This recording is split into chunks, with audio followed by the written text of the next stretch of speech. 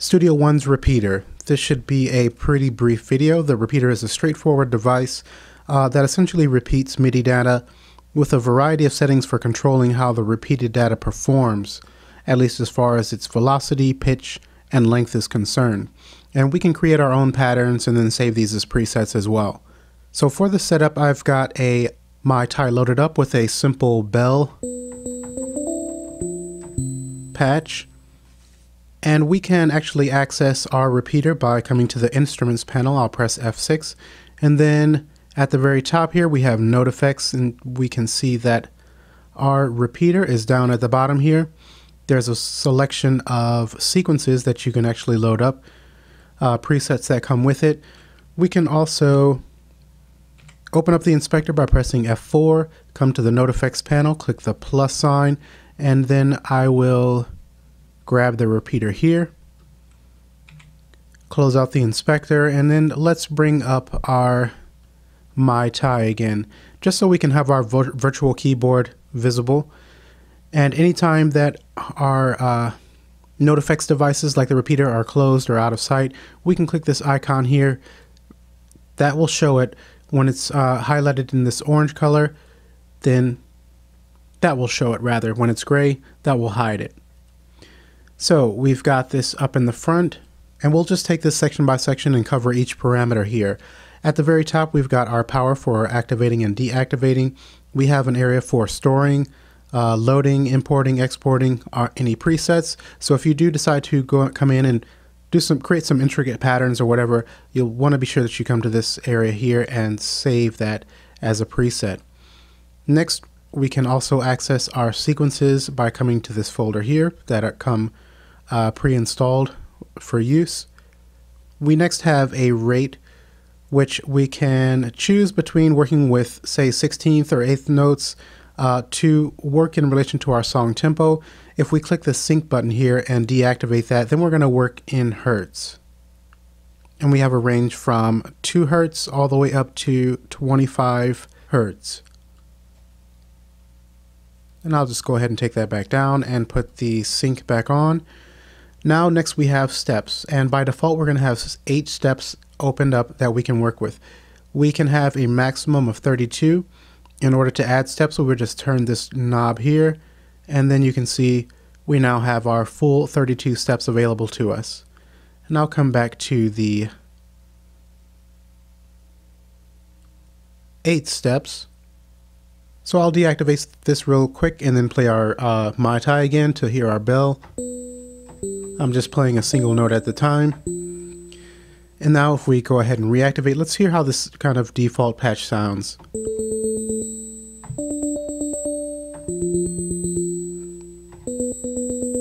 Okay, so we can hear those 8 repeats coming, and the rate, if I adjust this down to say quarter notes,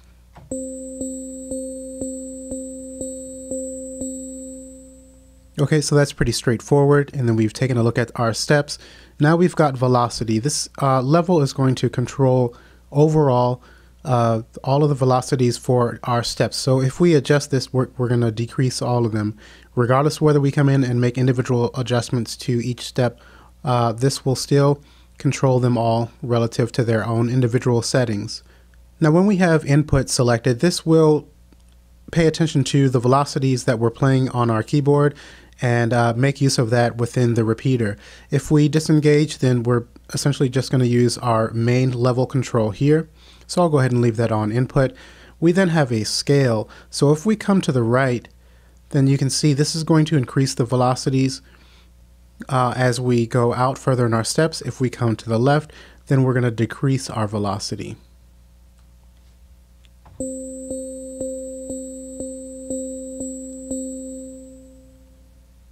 I'll control click to put that back.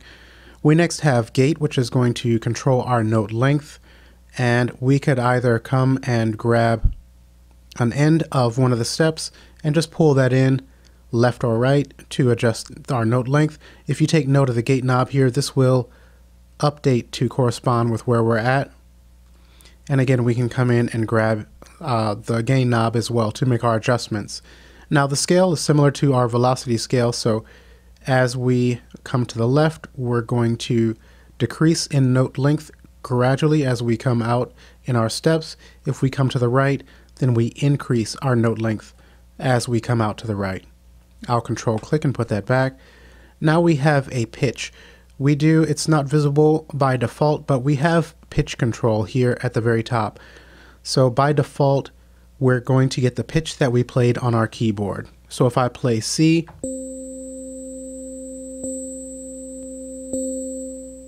and you can really hear what that gate, if I bring in the gate a bit here, you can see how that affects our note length here. Now, regarding the pitch, we can adjust these individually as long as we have pitch selected. So after I highlight pitch, we can come in and I can make an adjustment. This is going to work in semitones. So we'll go ahead and grab this. We can actually take this down by 128 semitones plus or minus. So there's a pretty big choice that we have available to us when we're working with the pitches. So as you can see, now that pitch is active, I can come in and adjust these individually. And if we go ahead and trigger our C note, and I actually like that. Let's take this up a bit to eighth notes.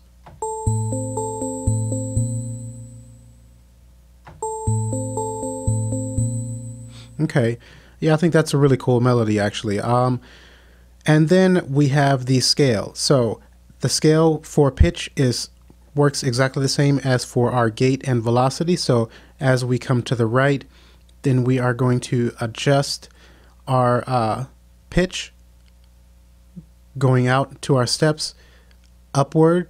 And if we come to the left, we're going to take those pitches down. And this probably isn't going to sound as good. If we come back up. Okay, so just know that it keeps the same relative pitch as what we inputted in manually. It's just going to raise those relative pitches up even further as we go out in our steps. So I'll control click to put that back. And we've just seen that by activating pitch, we can come in and adjust these individually. And we also have the option to adjust our velocity and gate by selecting this individually for each step. So now once this is selected, I can come in and change that gate for step number 4, number 2. I can adjust the velocity, whereas if I deselect this, then we're going to be adjusting the whole group. So there's some pretty cool features and options that we have available to us when working with the repeater. And if you're someone who likes to use a device like this when you're working with your MIDI, then go ahead and give it a shot. And now that you know what each parameter is for, hopefully it will help you to be a bit more creative and get some more ideas down. If we come to the presets, we can also take a look at these and just kind of see how some of the presets can create really complicated and intricate patterns here. So if I choose this one here and go ahead and trigger a key,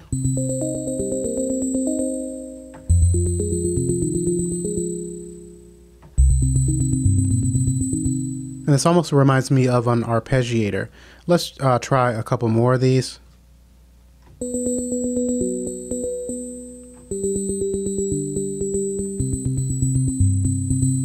And actually seeing these steps and how they're set up reminds me that I wanted to mention, even if we have this, say, step number 11, the gate has been pulled over our control for number 12. But just as you can see, we can still access number 12 even if it's covered with the level for number 11. So this is just a cool feature that will help us get what we want done. Okay, and so that is the repeater.